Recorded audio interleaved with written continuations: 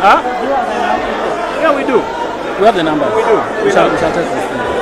Because we already had, this side about 80 people who stood who have voted nay. So and this was about 130. Then better make sure that those Baganda ebyo si bya kusaaga mu busaazi. Eno komandi tuli mu military rule. Nti Buganda eyina okukirozaako. Musigadde mwepanka temumpa kalulu. Akalumu akakwata mwaka wa Kyagulanyi National Unity Platform. Musigadde mukajjadde mukyazimba ne ku mayumba mukyanywa ne kututa. Mutandise okukola ebifaananyi ku Facebook. Nti omulimi we mwanyi aguze helikopita. Waliwo yakayumba k'ettaka. Ekiri e Masaka ng'akayumba kattaka kaliko limousine. N'empenko. Nti ab'e Masaka mukyasomesa ne ku baana mu masomero amalungi. Nti nedda. Tegeeza. Muyina okuvunnamira gavumenti eno. Ebintu ebigenda mu maaso byonna byakwata abantu baffe bakkakkanya batuuke ku level nga boolaba omuntu asabiriza. Omuntu asabiriza aba talina ki? Talina choice. Oyagala kufuna kyakulya olunaku luzibe olinda olwenkeera. So bannaffe bwe batutadde awo. Era bino si bya Buganda byokka njagala nabyo kubitegeeza abantu babitegeere. Buli region erime mmwanyi. Kubanga emmwanyi kati etambule tekyali mu Buganda wokka. Buganda n'embaale nandala mafaabi oyo bali manye mmwanyi ezisukula ku. Kati ate era bw'otunuulira egundi engeri gyetambudde. People from Eastern region bawerokamiize nnyo opposition. Ebikajjo, ebikaado, emmwanyi, kasooli, ekitegeeza bino bigenderere. Naye ani atakaaba kuba mpulira n'abanyolo nabo bagamba amafuta gaabwe nago tebaganda. Kakati nakyo njagala kino kitegeeza bannaffe ababaka ababadde bateetera n'Anita Amongo nga bava wano. Twabawulidde ababaka abadde bateetera n'Anita Amongo nga bava wano. Twagala kubabuuza bazzukulu ba Nambi oba bayina ewala gye bava nga batwenyigamu bwenyizi. Ekigambo nga kino ng'okiwulidde nga gwe embwa tekamwa nga gwe bwanika nga gwe w'emitiyaana nga gwe empuuga nga Anita Amongo akugamba oyo abadde mukwano gwange ebbanga ddene nnyo. Basaanyaawo bajjajjaabo ne bataata ba abaasookawo ku lw'ekintu kye batandikawo. Gwe empuuga Mathias ono bamuyitaani ono bwanika mwasomera ku mmwanyi. Speaker abeera alina obukyayi ku ggwanga erimu ne bwolesebwa weebuti wadde abantu babadde balaba ebintu ebijja bikolebwa ebyenjawulo. Oluli Minisita Sam Mayanja yavaayo tetwawulirayo komenti yonna eva mu central government. Kati Speaker naye n'agenda microphone bazeerabirako ne tufuna endowooza ye ng'eva ku ggumba. Kuba eyo omuntu aba ayogera nga microphone kweziri asobola osiika akazigo. Naye wabanga ayogera na munne nti kati Farooq lwe twatukola wano show n'endowooza bajjeeko eri netandika ga mwana okimanyi nti nno ebyo biba byaddala biba ku ggumba. So abantu balabye nga Speaker kyabadde ayogera kyabadde kiva ku mutima nga tewali kyasuubira wadde naye ng'agamba make sure those Baganda tugamba Speaker asosola mu mawanga tuba kuba mu nsi ngunjufu singa kati ndowooza Speaker yalekulidde nga teryamukasi. But I'm wondering, Honorable Minister, why you people preach patriotism yet you are not patriotic?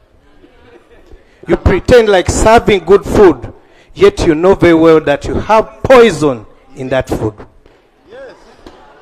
You know the curse you are creating for your family. You know what coffee means to most of our families. Why are you serving one person instead of the whole country? You mean you don't know? You mean you don't know what you are doing? We know that you are serving poison, pretending that you are giving us good food. I strongly deviate from what you are trying to bring to this house. I beg to submit. Ekifaananyi kye basiiga si kyekyo. Kwa tugamba tukendeeze gavumenti nene nnyo era ffenna tukkiriza nti ministry nnyingi nnyo ne authority nnyingi era bana zikendere naye abantu nga babuuza authority eno weeba ekola amagoba ojja ku kintu ekibadde kikola amagoba okijjewo okizza eri ate gye kyali kifiiridde what are the intentions bandigyewo KCCA n'abantu ekiteezi baafa tekola magoba tekola ki ebintu byongedde kuba waasi tulina ministry abo ezibaddewo kati kiringa ne UNRA wadde ministry of works ekola naye UNRA ekola enguudo kakati tuyinza gamba nti bannaye bajjewo UNRA waliwo authority ezikola nga ddala mu butuufu kiringa bwe bagamba don't ever change a winning team kakati kuba eri goolo nnya Zanero omwana ne bw'abanga muto ne bw'obanga oli munafu nnyo mu bwongo ne bakugamba eno bizinesi nno gy'olaba munnaye badde ekola akasente naye tuyinawo n'endala eri wali mu kikuubo bizinesi zitunda bye bimu naye eri wali mu kikuubo ekola emitwalo 2 ekola emitwalo 2 ne bagamba eno girayo ekola milioni 6 kakati alikwe n'ogamba nti wano mu dduuka eribadde lirina display ya wano emaali bagijjo bagizze wali mu kikuubo yakola emitwalo ameka 2 kati obwongo oba butegeera kuba kati yendowooza nnyangu gyesobola okuba munna Uganda wano tulinawo display we tutundira wakola milioni 6 buli lunaku edduuka eddala eritunda ebintu bye bimu liri mu kikuubo lina we liri likola emitwalo 2 olunaku kakati gwe n'ogamba nti abannaye wane wakola milioni 6 soko tugijjewo tugitwale kuli edduuka eddala eddene likola emitwalo 2 oba mulamu oba otegeera bulungi Nana Herbal Mouthwash lyeddagala ettuufu yennakakasa mu kujjanjaba endwadde z'amannyo. Amannyo gakuluma bw'ossaayo ekyokya oba ekinnyogo gagasanyalala bw'osenya ovaamu olusaayisaayi oba ogayiza ludda lumu. Senyesa Nana naye weegendereza abafere tebakuguza kappa mu kkutiya musange mu famasi zonna. Nana yakakasibwa National Drug Authority. أعوذ بالله من الشيطان الرجيم بسم الله الرحمن الرحيم السلام عليكم ورحمة الله تعالى وبركاته nze Haji Yasin kiza omusomi w'eddwa nkola ku misango bula ly'abaana gwa yalimu okuzaala abonaabona anoonyeza obufumbo n'obutambulamu emirundi gyonna akabya obwavu atalina mulimu ebizibu eby'amaka eby'emmaali omukisa yagenda ebulaayo okukola toyina mirembe toyina mirimu nsangibwa lugalambu ku lw'ejjinja osobola okukuba ku nnamba ezo ali ewala osobola oyita ku WhatsApp namba zange zozolaba ku screen yo. Almutawa Enterprises Limited bano bakugu nnyo musonga za real estate season na oyagala kutunda oba kugula ttaka wekwate Almutawa Enterprises Limited tulina ploti ez'enjawulo enteketeko bulungi ate nga ne bbeeyi yaazo esobokera ddala ensonga zonna ez'ettaka wamu n'okulikulaakulanya tuzikolako tugula sako n'okutunda amayumba era tusolooza n'abapangisa oba okulabirira ennyumba zo abakozi baffe bonna bakuguka era bakozesa mazima meereere tusangibwa ku Hoima Road Nasana Municipality Wakiso District Esimu 0756 oba 0705 tufuna ku WhatsApp plus 973623885 Focus 360 the final channel kwoli every Saturday morning tukira between the lines kuba tochi mu nsonga ne munnamasaka Farooq Ali era olunaku olwaleero bwe tukedde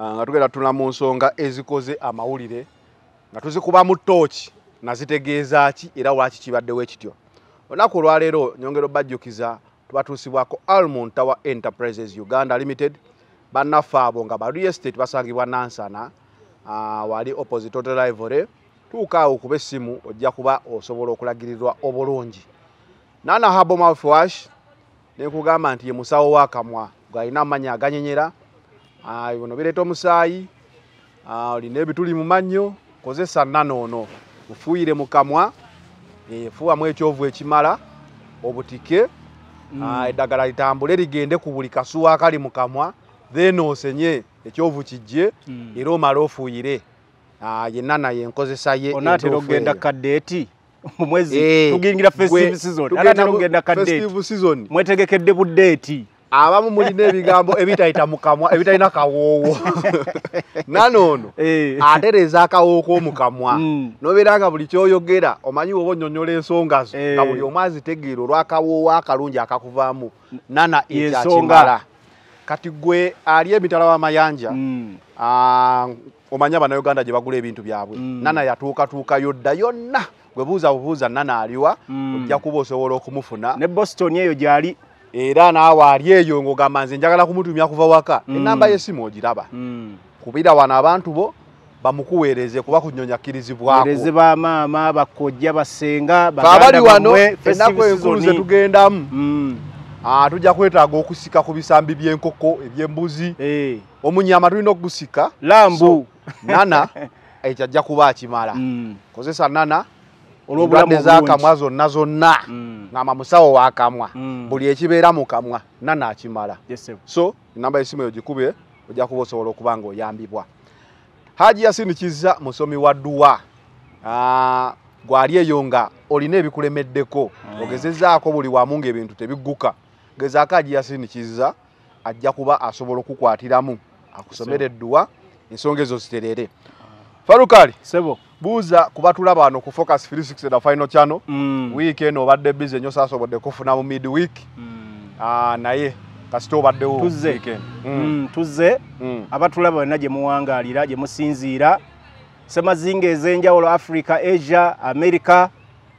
Muganda nkaye abali Canada awo tubatumirako nnyo ne kakalaamu baganda bafe abali Canada tubatumirako nnyo abali Boston awo Christine waliwo mukwano gwa Christine awo waliwo muganda waffe awo Ephraim Mubiru waliwo mikwano gyaffe giri mu UK Yahaya Kakembo waliwo mukyala mukwano gwaffe bamuyita Mai Sara Mai waliwo mulangira Wasajja Wasajja waliwo sister waliwo omukyala bamuyita Katongole Joweria wali Olivia Nakonde waliyo Vivian Mutoni abeerako nnyawo bannaffe abali mu kyondo ky'obuwalabu mwenna basisita baffe ne baganda baffe abalenzi mwebale kugatta ttaffaali ku ggwanga omusolo muguleeta Sekanja Koweerinnya Rina Keys mwenna abali eyo tubalaba Kakembo Kerry ali kiteezaawo tubaagala nnyo bannaffe mwebale tulaba Namasaka naku z'omwezi nga 12 mbaseerabidde tuli Namboole ne bazzukulu ne bali abakulu bannakyagwe tugenda bayisaako embooko zaabwe ku lumbuto sizoni ewedde ani yatwala amasaza wadde oyagala gamba kisebo Buddu teyatuuka ku faino wadde oyagala gamba kyekyagitukako wadde oyagala mutubuulire nga mmwe bwe mwatuukayo ddi kati bwe tutuuseeyo tugenda kuddamu kye baabakola luli so temuba nakutya ate kirungi kugenda sambibwa eno waffe si wammwe wano sebo wano Kyaddondo simanyi oba oyagala kwetuuma amasaza gonna era ku luguudo oludde ewaffe amasaza gonna oyagala geetuuma oluguudo oludde ewaffe Mukono ekyaggwe ekitegeeza tetujja kufuna buzibu bwonna tujja kujja nga tuli fresh bulungi olwadde ekibuga kino Kyaddondo twakyokyupayinga mwe tuli bannabuddu tuli bayitirivu nnyo so embooko zammwe muzirinde Honorable Namboze tukutumiddeko abantu abo bakunge bajja tubayiseeko kibooko zaabwe temunyiiga tujja betondera nga biwedde kale ensonga zetugenda tulinamu olunaku olwaleero nyingi ate nga zijja kwetaaga obudde tulina ensonga ya sipiika buli ali ku mutimbagano guno agirabyeko kyemmanyi sipiika yabadde ku bagolifu Gamwanyi nga era Katonda ndowooza bwe bagamba oba Katonda talya ngozi ekirowoozo kye eri Obuganda kyavuddeyo mu ngeri ya mwanguka microphone zasigaddeko netugamba Katonda oluusi ayinza okulwana entalo ze kuba awo tewaliiwo simanyi nakumanya simanyi nawoyinza kinnyonnyola awo kubanga natunudde nange neneewuunya nensirika neŋŋamba naye kati Farooq Ali ajja kunkubira mu ttooki sipiika abeera alina obukyayi ku ggwanga erimu ne bwolesebwa weebuti wadde abantu babadde balaba ebintu ebijja bikolebwa ebyenjawulo oluli Minisita Sam Mayanja yavaayo tetwawulirayo komenti yonna eva mu central government kati sipiika naye n'agenda microphone bazeerabirako ne tufuna endowooza ye ng'eva ku ggumba kuba eyo omuntu aba ayogera nga microphone kweziri asobola osiika akazigo naye waabanga ayogera na munne nti kati Farooq Ali tuba tukola wano show nendowooza bajjeeko eri netaliko ga mwana okimanyi nti nno ebyo biba byaddala biba ku ggumba so abantu balabye nga sipiika kyabadde ayogera kyabadde kivuva ku mutima nga tewali kyasuubira wadde naye ng'agamba make sure those Baganda tugamba speaker asosola mawanga tubakuba mu nsi ngunjufu senga kati ndoza speaker yale kulidde nga teri amukasi tulabyeko cases wezityo mu nsi zebweru wa president microphone nesigala ko ba minister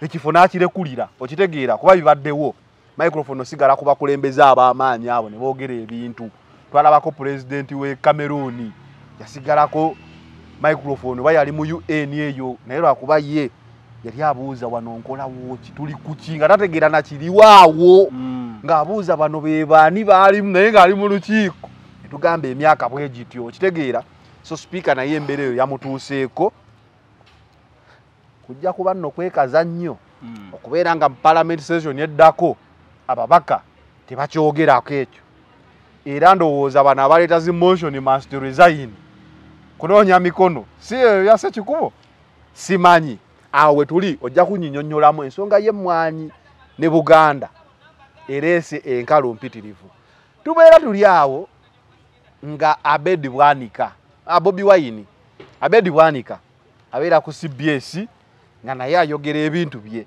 ng'alaga Bobi Wine essaawa yonna ku bano ba political prisoners be baata Bobi Wine essaawa yonna yadda munda okitegeera Bobi Wine avaayo akola ne press conference press briefing ku kitebe ng'avaayo ng'agamba bannaye radio y'obujjejja nze nga tempa ku mukisa ensonga enno nno abantu bwali bagyogerako dda wali mu bitaano nga byakatandika nga tulaba CBS omupiira gwekuba ku defensive y'owekitiibwa tugamba naye ensonga ze munnyonnyola za kibiina kate muleetayo wadde mwogezi wa kibiina ng'omukulu Bobi Wine taweebwa mukisa yavuddeyo n'agamba ekimala naye ne yeeyogerako we tweyongerayo omukulu Kakwenza naye kooti ya Uganda yamuwadde obukadde 5 okusinziira ku musango ogwaliyo ogw'okubeera nti yatulugunyizibwa so ne bamuwa obukadde 5 awo ndooza z'ensonga ze tuliko ezo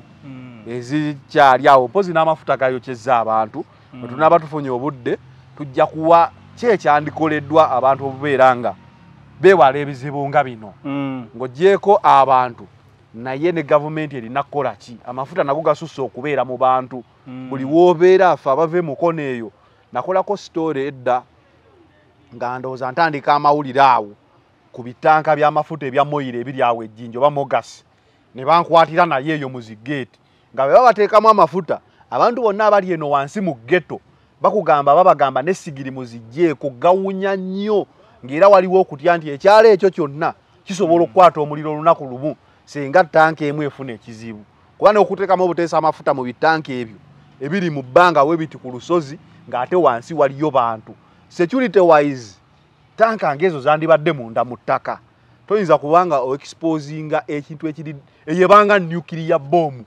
eyateekebwawo ebbanda woba oyitawo ng'ogenda emukono eyo n'ogiraba bitanka biri 3 binene bizibu biringa omuti ogwo gwolaba naye biri waggulu mufo kyo bisimira ekinya bibe wansi for safety reasons odidde ekintu kyenyinza okuyita nga nuclear bomb eyinza okukuba kyambogo gyonna n'egimalawo ku security threats ezibeerawo mu kwekalakaasa zino stray bullet ezikubwa jukira waliwo ne stage ya border tomanya olunaku luyinza okugera nga lubi esasi ne likuba tanka ekiddakaawo oyinza obutakinyonnyola bulungi so enjege eyo yaleese abantu n'ababaka okubeera nga baddamu bagamba Jennifer Musiwano yali yaganda n'amafuta agamu okuddamu okuzimbibwa mu location mwano mu kibuga nga zijjudde nnyo mu bantu so nayo tujja tunulayo tutandikire wa Farooq ali mu Namasaka tutandikire ku speaker wa parliament akatambi kano kenkubye maaso awo kakati zanero ekisooka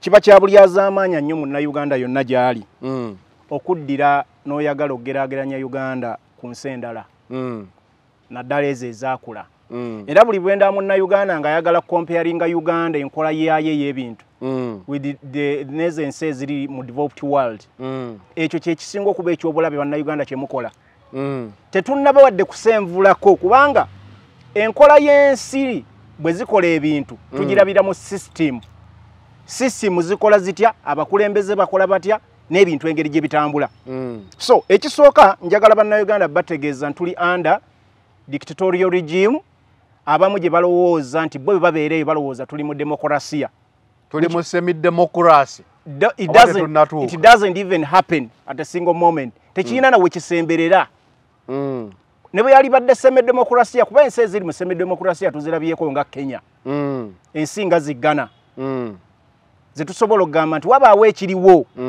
tukirabanga waliwo action eteekingibwa nti zensi ezigamba nti emyaka 5 balonda abakulembeze wano tolonda mukulu ate balonda abakulembeze waliwo tamu limiti waliwo ge bayita okusiiga amasaano naye nga mu reality ebintu tebigenda mu maaso enkola y'aba dictator oba dictatorial regime enkola efugibwa military rule government ziraga nti ziri under gye bayita demokrasiya era ebintu ebisinga babiteekawo just for formality naye nga mu formality tebikola just basiiga ekifaananyi kyeno gye tuli bannange tutambulira mu demokrasiya naye nga amazima demokrasiya takola ki taliiwo kyakikuogeza ekyo kyakikuogeza ekyo tewali demokrasiya ng'ensonga ze tuteesaako zikulaga ziri mu paalamenti eyalondebwa abantu anti nkugambye era nga ne supiika alina region gy'akiikirira era nga naawe olina eddembe okuzoogerako anti nkugambye njagala oyawule system ng'ekola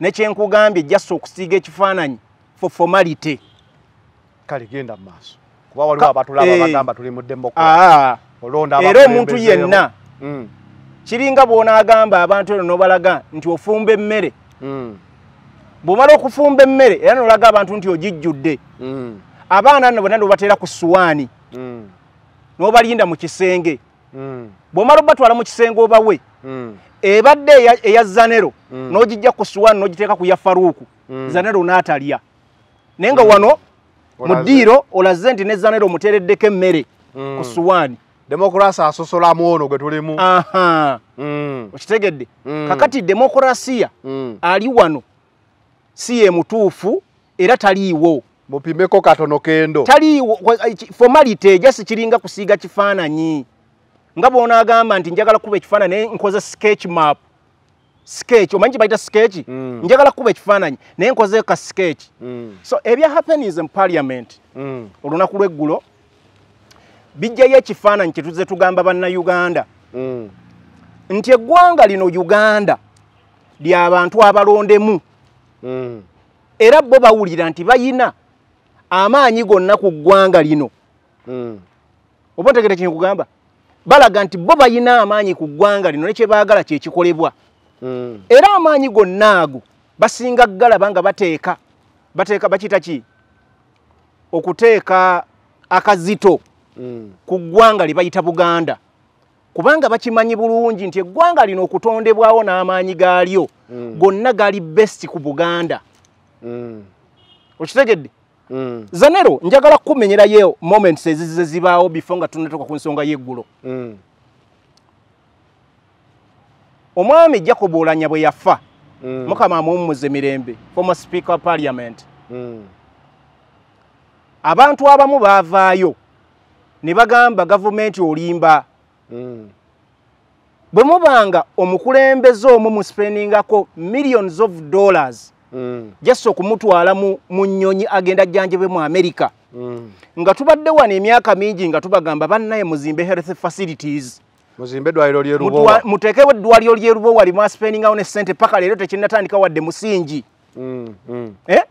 njejukira sinaayi ng'agamba ssente ezatwala omukulu senga eddwaliro lya Lubowa lyaggwa dda kitegedde abantu ne bagamba embeera eyo kati buli munnayuganda anaalwala nga mukungu ne musipendingirako ssente bwe zityo olwo omuwejjere ye anaakola atya ekyo kijja kitya ku Buganda kakati ensonga ezo abamu ku baazoogerako abaali bateekayo obutali bumativu bwabwe baali bakulembeze b'ekibiina kya National Unity Platform nga bagamba bannange kituufu kale ono omukulembeze alwadde era mumutaddeko ssente bwe zisizamuwa musolo ne bwe kinaabeerawo nga kiri continuous eggwanika teriikalire bwe baavaayo ne boogera mwami Oulanya mukama Katonda n'amala n'amuwummuza Chief Justice Winyi Dolo yavaayo birina ku record yagamba the Baganda bantu babi nnyo be bamu ku badde bataagala Jacob Oulanya ajjanjabibwe owulira bulungi kubanzijukirako akatambi nga chief justice agenzo sokolinde katono Zanero yayogera n'agamba Abaganda bantu babi nnyo be bamu kubadde batagala Jacob Olanya ajjanjabibwe ne spreading everywhere okumanya ekintu ekyamuka mu vi yagenda okulira nga aswadde era bakama abe ndoza bamuteekako embeera ne tumulabaawo ng'ayambadde engoye ez'amangu wuuyo emmengo gye yasinkana Katikkiro wa Buganda n'asangulawo ebigambo bye yali ayogedde n'agamba yabyogerwa Busungu era ekyo tekiriddira sentiment eyo giwulira njejjukira oyo gwe twogerako namba mmeka mu Uganda si namba 3 namba 3 namba 4 kuba tulina president vice president speaker chief justice namba 4 okitegedde ebyo bwe tuba tubivuddeko tusobola okujjukira era embeera ezze zibaawo mu bantu ab'enjawulo kakati ebyo katusooke tumuveeko chief justice nsobola okujjukiza nti era mu bintu ebizze bibaawo tulabyeko abakungu nga bavaayo boogera indirect ku Baganda nga baganda Abaganda babi Abaganda simanya bankwe ne mwami Museveni yennyini azza akyogera lunye sigumussa ebiri simanya fenga Abaganda moments ezo zoziraba nga ziviira ddala ku mukulembeze akulembera eggwanga lino paka mu balala bakola ki abamusavinga kisa kya Mukama omujjukira bulungi owali Vansi oyo yakera ku machana akonamira Obuganda owulira toseka siseka neewuunyiza ssebo nange ndi Muganda kisa kya Mukama bwe yamala mwami Museveni kye yakola yamu awardinga oba yamusiima ku byajja akola ng'ekimu ku bye yakola kyekyo ky'okunamira obuki Obuganda n'ayogera ebigambo ebikankana ku Bwakabaka n'amuwa obwa assistant RDC tabuliimu tobumanyi ebyo nga tubivuddeko katujje ku kyabaddewo eggulo seggulo kosajjo ekyo tugende okyayogera bibaddewo emabegako awo twakola story nga minisita w'ettaka oyo katimba oyo mbadde nyinawe mbadde njagala omwogererako genda mu maaso nanti kati nange oyogedde line up nezijanga mbibala okitegedde kale kamuleete tuyoka tudde ku kyabadde eggulo Sam Mayanja Omuganda Sam Mayanja eyeeyita Omuganda ebigambo ebyo nabyo njagala obinootinge bulungi Abaganda Bobi Wine yabagambye abamuganda munnaffe si buli akola ekibi nga mumuggyako omanye enyiga y'Abaganda yeno kasita okola ekintu nekibatandisanga bagamba oli Munyarwanda oli Murundi oli Muganda ne muzaata wano mwamugambako mu Tanzania anti wuliriza Zanero tukkirize nti oli Muganda Zanero wuliriza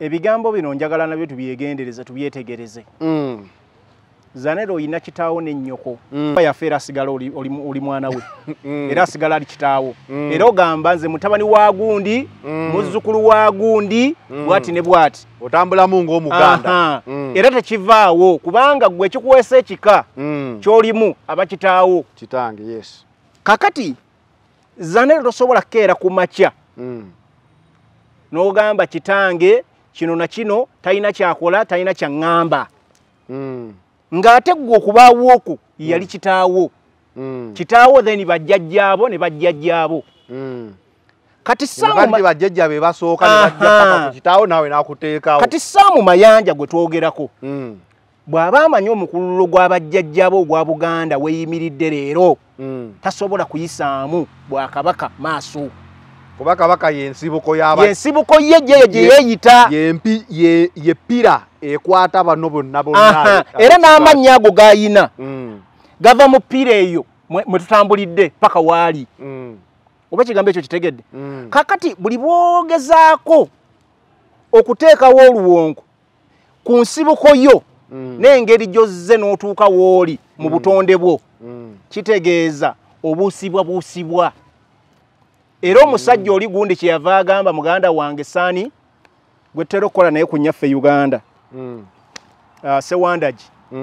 Sewandagi yagamba musajja oyo mulundi. Omuganda watyo. Olaba Farooq. Anti ko nawe oyagala kufaanana bano ba Chief Justice uliriza. Zanero njagala mujje webigambo ebyo ebigambo omuganda bwatyo. Omuganda kasito omunyiza nga akujjako eggwanga lye. Nedda ssebo. Ne principle yakyogedde. Nedda ssebo. Kale tugende mu maaso. Bino ebigambo njagala obyegende era mmwe ebyo ebigambo bye mwogera bye bireese ensi eno giteekako oluwonko. So principle nekyo kimunenyeza. Yagambye tetwebuuzaabuuza. Zanere eggwanga ensi eno yakolebwa amawanga 10 n'ameka? 15. Ne kwegattako eri 16 ye Lwenzururu. Okitegedde? Abantu abo bannannyini nsi eno ba stakeholders era baakola eggwanga lino nga buli ggwanga lyenyumiriza mu linnaalyo era nga gakolagana. Kaakati bw'ogamba nti Zanere omuntu bw'omunyiza akwogerako ensonga tekitegeeza mbu nno ye olw'okuba wa ggwanga eryo tayogera kituufu.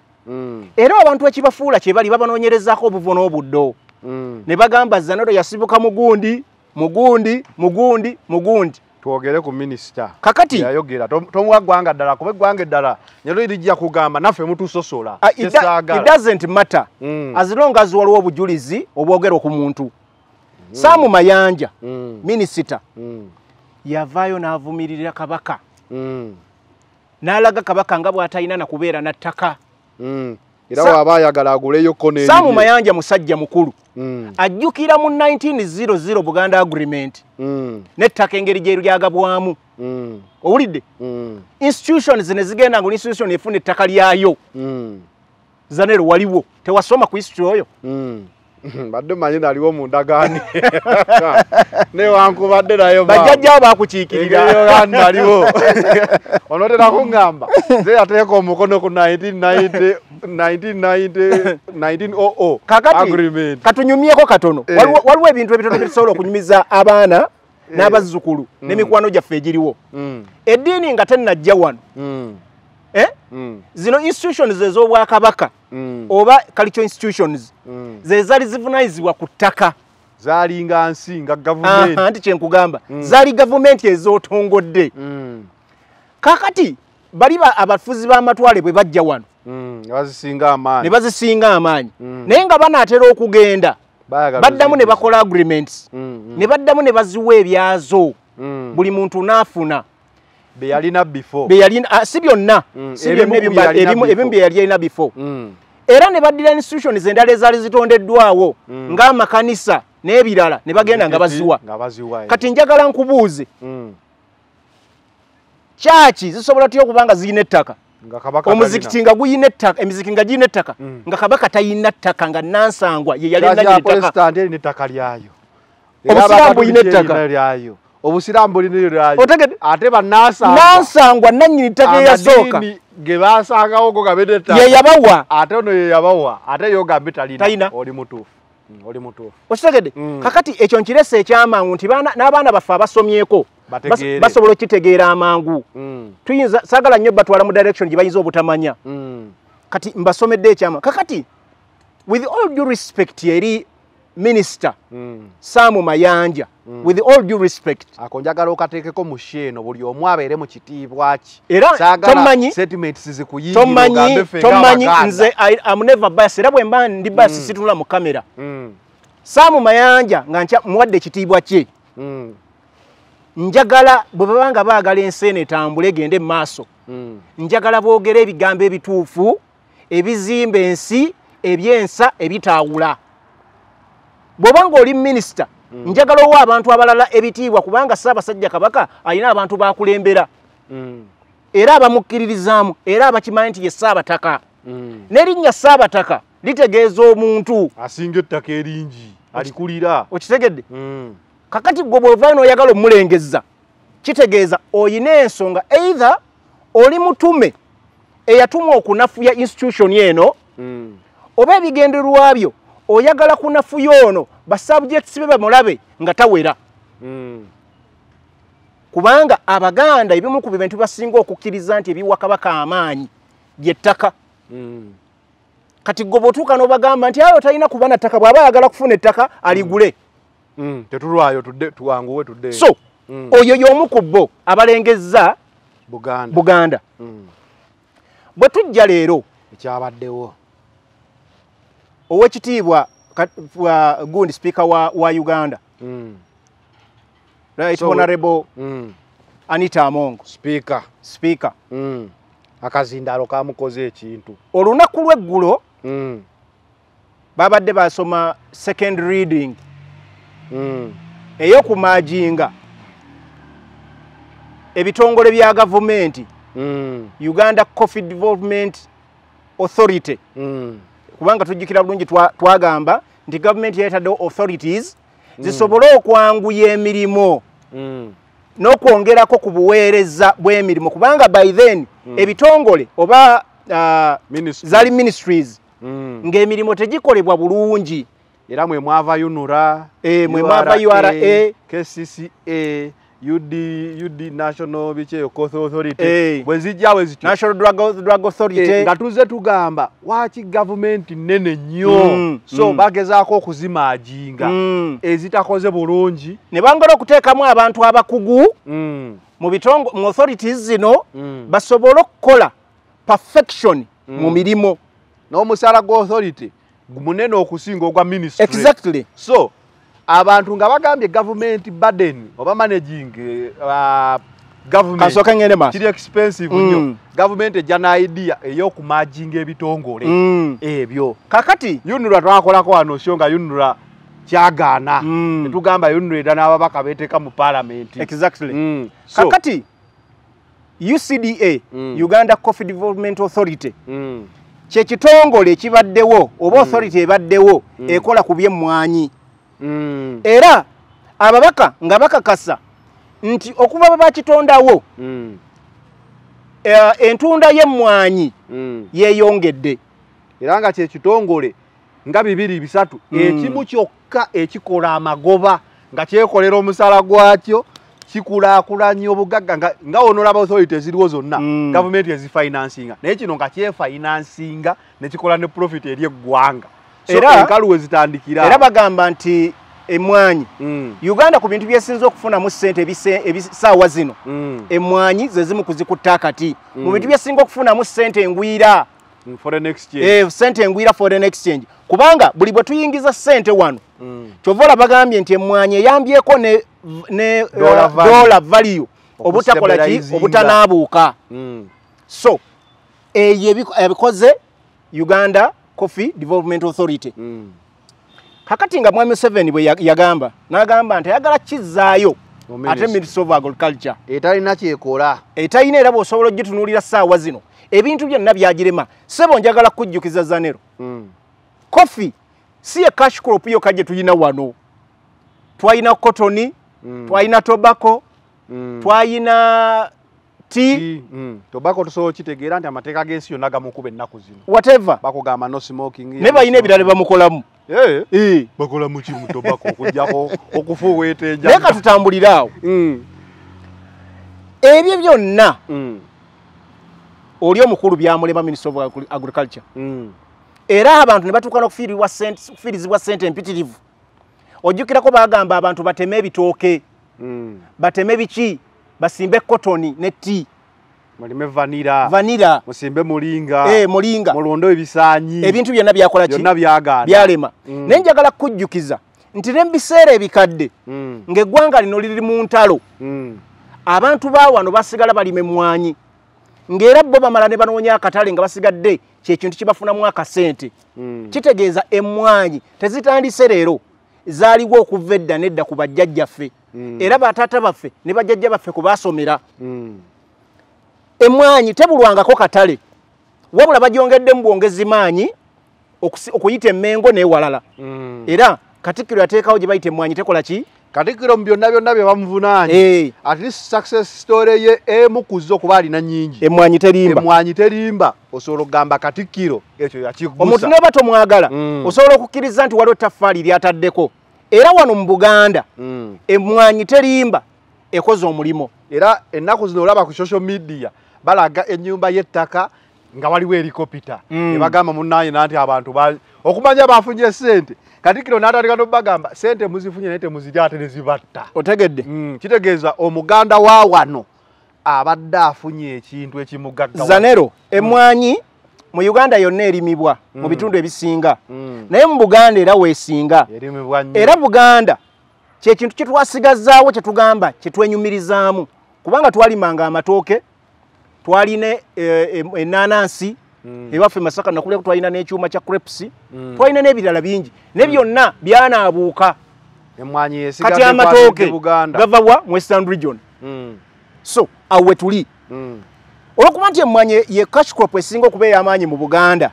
we tujjira ku lunaku lwajjo Mwami Museveni yagamba bakole merging bakole merging naye ekitongole bajja ku UCDA bajja kujijjawo mu myaka 3 mu maaso otegedde mu myaka 3 meka mu maaso era egira ekola mpola nga bwe bamanyira paka bwenagwererayo ddala mu ki mu ministry of agriculture ababaka ne basooka ne bagaana yajja mu parliament set of address n'abannyonnyola ne balema emmwanyi eno nno ebadde enzibu okuva ku pineti era ne Museveni ng'agamba kati yenze pineti anti kugamba yabannyonnyola ne bakola ki ne bagaana n'atandika n'agamba bagenda kukola kye bayita value addition era value addition n'agamba okuba Mwami Museveni oyo eggwanga lino balina engeri gye balikwatamu n'agamba okugattako value oba kye bayita value addition balese musigansimbi gwe bayita peneti abantu ne babuuza peneti yaani ne banoonya peneti netunoonya ku Google ne banoonya peneti tugambe peneti company kyali wange peneti yabula najja n'agamba ye peneti ne peneti eyajja abantu ne bagamba peneti tosobola gwe kuba waliwo omukyala gwe baleeta bamulaba naye ng'ali invisible peneti oyo nga y'omu n'owolubowa ne bagamba peneti bwe twawa eddwaliro ly'erubowa nga ne ssente zaayita kati ate yagala okukwata cash crop gye tuyina yokka mu ggwanga ey'amaanyi awo ffe nga Abaganda ne tugera olugero n'akasanke kakulema okukamanya ate oyagala ki kati ate oyagala ŋŋanga eddwaliro liri awo omusingi guganya ova mu ttaka ssente nga yakola ki yaweebwa abantu ne bagamba nedda Museveni bwe yavaayo n'agamba abantu bagenda okukuba okuturesinga nga peneti ye mwami kikoofiira no peneti otegedde ng'ayagala bajjako omugaati gwabwe ayagala kubuuta supu wabaki wabanazi mu katale owulira amata agalimu ente n'ennyama azirimu kasooli amulimu manufacturing amulimu owulira sekita y'abayimbi aginywezezza kakati akasigaddewo kali aka mwanyi nakakagala n'agamba bakulu nako nja kaswalowinga nja kamira abantu ne bakola ki ne basooka ne bagaana era we wajjira etteeka wawulira eryali ligamba Katikkiro yalikolako press conference n'agamba baleese bagambe buli w'emmwanyi alina okwewandiisa wagiraba naye from reading ku face ya Katikkiro Katikkiro yaga nti kiringa ekiriwo naye takisanyukidde kiringa kyabuwaze era president n'ataba musanyufu ne Katikkiro nogwe mulundi ogwasooka president obutaba musanyufu ne Katikkiro okitegedde emmwanyi eno ereese nnyo obuzibu wano Abaganda okitegedde era bwe mulundi gwe nasooka okulaba Charles Peter Mayiga Katikkiro wa Buganda nga Mwami Museveni awanyisiganya ebigambo bino naki naye ng'agamba Katikkiro byayogera bya bulimba tegeze emmwanyi evalira ddala kugumba speaker we yatuukidde okuyitira ekigambo nga kikulaga kiva kugumba kakati ebigambo ebyo bannayuganda saagala bwe twalilayitire nti Mwami Museveni yatuuka okuwanyisiganya ebigambo ebikuba Katikkiro at the time katujja leero reading yasooka ne bagireeta abantu ne bagamba nedda ne basoma second reading yabadde yakoosa jjo ababaka ne bagamba nedda ssebo awo no twebaziza lopu bagamba talina kyakola tabitegge Joel Ssennyonyi lopu azze updating bannayuganda ensonga zonna ez'emmwanyi okuva ezatandikira paka we zituuse era abadde up to date buli kigenda mu maaso ng'akiraga bannayuganda olunaku lwe baayise gundi ey'okubiri reading omanyi njagala kubulira akantu kano basipiika kano kakodyo kaaba babaddewo omwali n'alitwala Kadaga n'abalala nakubulirako nga bayisa amateeka ovule emabegako omwali okwongera ebbeeyi ku mazzi n'ebirala basipiika balina akantu ke bakozesa the eyes have it kati ababaka bagamba no n'agamba yes the eyes have it ne bayisa Mwami Jawara Ssenyenya abadde azabira era kuno omulundi yabadde very careful Speaker Kasaibire n'agamba the eyes have it yabadde yategesedde abaki abantu be n'abagambe n'enkola y'aba mafia yeeno protest vote ne bayimirira era etteeka nga ligamba abantu 40 plus kasa bayimirira nga sipiika alina kye bagamba kye baagala okugisa ne bayimirira nga bagamba no it has to stop ne bakitunula mu ngeri endala mubayimiridde kankubuuzi olabye ku mikutu gyo lumu yayimiridde wamulabyemu mubayimiridde my focus wasn't about lumu ebitaano wamulabyeko twagala kuba saamulabye sheno sebo anti wuliriza nina abantu be nnalabye wakati bano babadde bagamba lopo ono talina kyakola ebintu akola nalabye abantu be nnalabye Seggona akali amaggwa namulabye yayimiridde nalabye Muwanga Kivumbi namulabye nalabye ababaka abasinga wano nabalabye ababaka babaddewo ababaka Geoffrey Lutaya yabaddewo yayogedde era oluzungu yagambye sipiika ne Minister of Agriculture omwami oli bamuyitaani mulekenze nawulidde wegundi patriotism yagambye era mwami Lutaya n'abagamba neyamala omusajja nayisandiravule egawulijjo atukubira tuni y'oluzungu olaba Muhambo n'ensi ye yagambye Sebo I don't know why you preach patriotism when you are serving when you people are not akantu kakano kankakunoonyezewa utayo mwagala nnyo biseera biringa akyakubendo yangamba za nero gwe buli lwondabako n'ontunulira nti Farooq ali wuuyu ansimbirawo emitwalo 5 era yajja aginsimba naye honorable simanyi we watuka kuwe mu pisi kyakulaba ndaddamu okulaba 5 kidde ku 5 Sebo Lutaya yabadde yanyize ngenda munoonya yagambye Minister Bright Rwamirama omutegeedde oyo Minister Bright Rwamirama Sebo kankakubeko Minister Honorable Bright Rwamirama. But I'm wondering, Honorable Minister, why you people preach patriotism yet you are not patriotic. You pretend like serving good food, yet you know very well that you have poison in that food. You know the curse you are creating for your family. You know what coffee means to most of our families.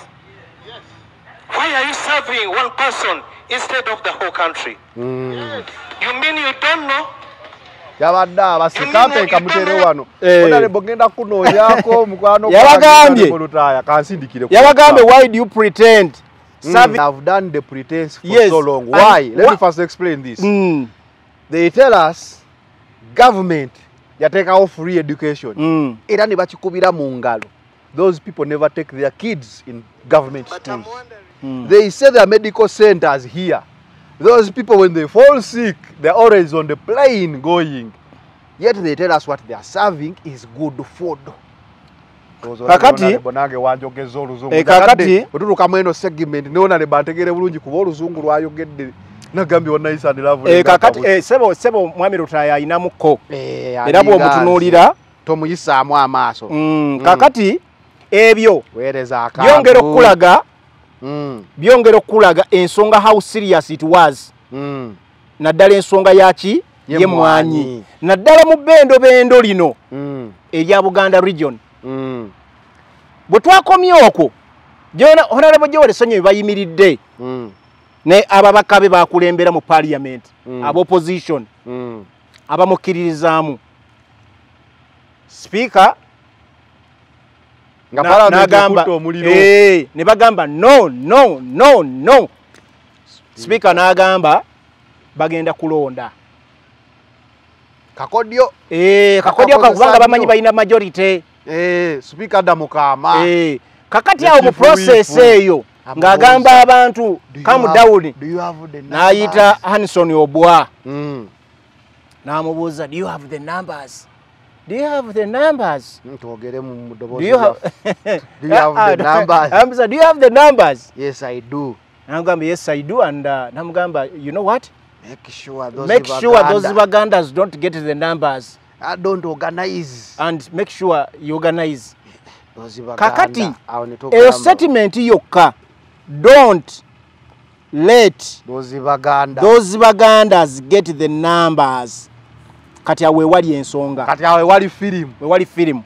Emwanyi yabadde etajetinga ki etteeka lino amendment ey'okujja emwanyi mu UCDA bagizze mu Ministry of Agriculture kitegeeza ekigendererwa si kyekino kyetulaba wano ekifaananyi kye basiiga si kyekyo kwatugamba tukendeeze gavumenti nene nnyo era ffenna tukkiriza nti ministry nyingi nnyo ne authority nyingi zikendere naye abantu nga babuuza authority eno weeba ekola amagoba ojja ku kintu ekibadde kikola amagoba okijjewo okizza eri ate gye kyali kifiiridde. What are the intentions? Bandigyewo KCCA n'abantu ekiteezi baafa tekola magoba tekola ki ebintu byongedde kuba waasi. Tulina ministry awo ezibaddewo kati kiringa ne UNRA wadde ministry of works ekola naye UNRA ekola enguudo kakati tuyinza gamba nti bannaye bajjewo UNRA waliwo authority ezikola nga ddala mu butuufu kiringa bagamba do ever change a winning team kakati kuba eri goolo nnya Zanero omwana ne bw'abanga muto ne bw'obanga oli munafu nnyo mu bwongo ne bakugamba eno bizinesi nno gy'olaba munnaye badde ekola akasente naye tuyinawo n'endala eri wali mu kikuubo bizinesi zitunda bye bimu naye eri wali mu kikuubo ekola emitwalo 2 ekola emitwalo 2 ne bagamba eno gira ekola milioni 6 kakati alikwe n'ogamba nti wano mu dduuka eribadde lirina display award emaali bagijjo bagizze wali mu kikuubo yakola emitwalo ameka 2 kati obwongo buba butegeera kuba kati yendowooza nnyangu gyesobola okuba Munnayuganda wano tulinawo display we tutundira wakola milioni 6 buli lunaku edduuka eddala eritunda ebintu bye bimu liri mu kikuubo lina we liri likola emitwalo 2 olunaku kakati gwe n'ogamba nti abannaye wane wakola milioni 6 soko tugijjewo tugitwale kuli edduuka eddala eddene likola emitwalo 2 oba mulamu oba otegeera bulungi. Kati kankuwa example ennaku zino waliwo renovation zembadde nkola nagenda eyo oba katwe gye batunda embaawo nga waliwo akaduuka akatono akatunda ebintu by'okuzimba tayiro na biki naye nga wogenda ne bakuwa lisiiti ne bakulaga gy'olina obijja eyo display kati eno nga display kati neŋŋamba eyatuwa lisiiti nga tusasula mukana akabi naye ebintu bijja mu duuka eddene akeedi namba kati eyantwalayo ne mubuuza kiki kyotegeeza nannyini kino kizimbe ye nannyini kali akabi ko ye kyekyo naye abagula embaawo senga ava mu kano ka display ne wayingirawo omulala eno tebajja genda no gyazimbye ekizimbe kyekinene kati kyonnyonnyodde byombi abisigazaawo kiri ekipya ekinene teri ngeri ya access bana baguze embaawo kati eri eringa store otegedde kyekyo kyennyini era mu bintu bya business abantu basasula nnyo display kubanga display yetunda business waliwo access nti abantu batuukirawo bangi kyokka basobola okuba bafunda naye nga tasobola kuvaawo kuba waaviirawo ne sitoowa bijja vundirayo ate sitoowa waliyo agendayo wala nnyo kituufu kakati yenkola eno bannaffe gye bakoze kakati kye mbadde ngezaako okulaga nti ebigendererwa by'okumaajinga UCDA bagize mu agriculture si eno bannaffe gye batusiigira nti waliwo mu expenses nti bannannyini authorities bafuna ssente empitirivu why do you mind a lot abantu okufuna ssente nnyingi nga bazikola otegedde kale awo nga tumaze okukitegeera soba nde katono Zanero ensonga bwe yatambudde njagala tudde wali ku speaker de Baganda we tuli awo sipiika bw'akugamba nti make sure those Bagandas don't get the numbers kiddayo ku kintu kyetubadde tupreachinga kyetubadde tugamba ensi kyenatandikiddeko kiri kyenkugamba nti ebigendererwa by'abannaffe wano kunafuyiza ddala bantu ba wano Mwami Museveni yadda mu kye bayita regional politics regional politics. Abantu ba wano yakkiriza takyayina buwagizibwa wano abantu ne numbers takyazirina. The people of Buganda have decided to take their path. Bayina bye baagala mwe Museveni yasobola bawa. Ne bw'abakolera ki? Bakoye bagambe enough is what? Enough. Ekisooka kiri wano. Abaganda waki nemedde ku Baganda. Nga tumaze okukkiriza don't allow those Bagandas. Abaganda bazudde mu government tebafunayo mirimu. Mu busuubuzi tebalinayo kintu. Ne basala ne bagamba ffe tuli mu boda. Katikkiro najjanga preachinga bannaye temutunda ttaka lyammwe kugula boda miliyoni 6 bagikonere wali police ezisika mu kadde. Mudde ettaka tebulitunda mulime mwanyi mugaggawale. Era success stories zeebeerawo nti kati abalimi b'emmwanyi be bagagga. Kati onalabye nti Abaganda bagambye kale tetugenda kusaba mugabe nino batayiza. Kakati nga bwe nkugamba Zanero nti tulina okukkiriza twagale tugaane mu bintu byonna by'otunuulira. This is the biggest region mu Uganda. Mu Uganda soko vembye mwanyi. Eno region yesinga numbers nga bwe nzenzi kulaga population wise ne area byonna. Kakati bw'otunuulira ebintu ebyo bitunya n'obyetegereza bulungi. Have these people benefited compared to other regions mu ggwanga lino? No. Abalowooza you have benefited. No. Research yakolebwa nzize mugamba. Bagamba government yeyina emirimu egisinga okuba emingi, eyina emirimu emitwalo 4. Teka kamburera. Owulira? Emirimu mitwalo ameka? 4. Emitwalo 4 almost 60%. Baba tugamba 40%. Naye kirabika kiri 60%. Emirimu egyo abasinga okuba nagyo ba Western region. Njagala ogende mu bitongole byonna ebirala n'ebintu ebirala. Bannaffe bongedde tulaga nti waliwo discrimination. Ne kati enkuba wakyo giresi. Mbadde nkugamba nti bw'otunuya almost emyaka 40. Nigwe nawe bajjejjaabo tebaagala ogere ku nsonga ze. Tugende mu maaso naawe. Kale tugende mu maaso. Bw'otunuulira emyaka 4 gye tutambudde almost ejja NRM. Nga sente eno Buganda nga bwe nakugamba nti yebadde etambulirako ensonga zonna ezisinga okuba ennyingi. Mu byenfuna Buganda, mu byobufuzi Buganda, n'ebintu ebirala byonna bwe bitunuulira. Kati bafubye nnyo okulaba nti Buganda ekutuka bagimenya. Ne mu myaka 4 Buganda era ekyalemye. Kakonge kakuki? Ozoli agamba akalo ka Buganda kadda. Nti bw'otunuulira ssaawa zino era taxes. Emisolo gye bakolamu ebintu sente kwe babba ne beeyagalira n'ebirala nti ebitundu almost 7 ku 100 biva mu Kampala wano mu Central. So kyongera okulaga Buganda n'amaanyi gaayo geekola ki geeyina. Kyovala mu M7 ssaawa zatuuse n'ogamba nti ebitundu ebirala naye kambiwe cities tulabe bwe bikola. Ne bawaayo amaanyi mu ggulu n'awa amaanyi embalala natuuka n'okuwambala n'abuuka Masaka we yaliwo emyaka mingi n'agamba sijja giwa. Kabaka n'agamba nedda ssebo. Kabaka n'aboggola. Kyokanga site okujjako ekigambo nti site naye site abantu be bagyezimbira. Kitegedde. Si government yegiteekawo. Era abantu ba Masaka bali balina capacity esobola okubuildinga ekibuga kyabwe. Olere kyali kibuga. Kitegedde before nga tekiriko kigambo site. Kuba waliwo ebibuga ebimu ebiriko ekigambo site nga naye they are like towns. Kitegedde. So byonna bw'obitunuulira era nga Masaka y'emu ku bitundu ebyasinga okulima emmwanyi. Ebendo ly'ebuddu eryo nakati byemu ku bisinga okulima emmwanyi. Bino si byakwewussa biteeketeeke nti abantu ba wano ekirala n'ettaka baganya odditunda okujjako ere babajjako ku mpaka. Katikkiro wagamba totunda ttaka ly'okugula booda. Kitegedde. Lima emmwanyi. Emmwanyi terimba. Kakati n'abo baganya okutunda ettaka ne basalawo balibe emmwanyi bafune akasente basigale nga bagumu. Kubanga nakugamba nti famire gwe musinje eggwanga kwe litambulira. Famire eba eyina emmwanyi. Kabaka Katikkiro ng'ataddemu amaanyi nga bwe gaali n'agamba nti abanne mulime emmwanyi ku lw'obulungi bw'eggwanga lino abaana n'abazzukulu bakole ki babeerewo. Nga naffe tukuze bazadde baffe tugamba twasomera ku mmwanyi. Kuba ne government era nga twasomera ku mmwanyi. Naye nga kyenjagala era otegeere nti initiative zonna Katikkiro zaakola eba komandi ya Kabaka. Ekyo nakyo sagala okyerabire.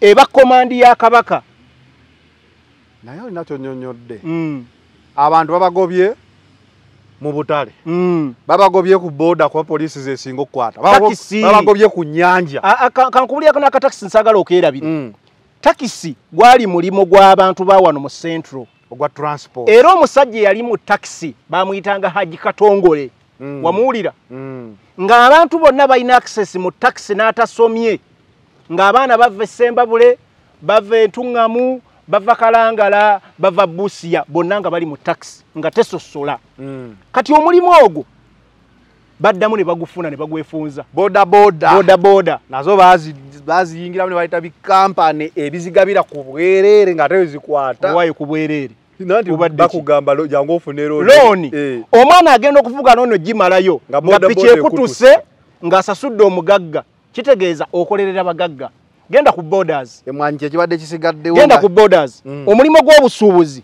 bagusuula ffe waffe Masaka ku border emutukula sodo yaliyo yefiisa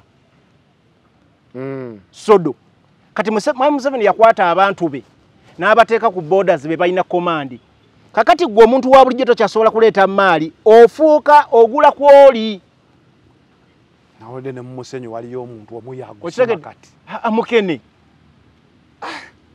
mukene tokimanyi bulungi ekitegeeza amaziga ab'ennyanja ge bakaabye ab'omusenyu ge bakaabye abataxi ge bakaabye n'omulimi eyasigaza ettaka lyamwanyi Museveni yakugamba ayagala alete penalty nga yakontrolinga nga bwolaba abantu b'ebusoga bakaaba ebikajjo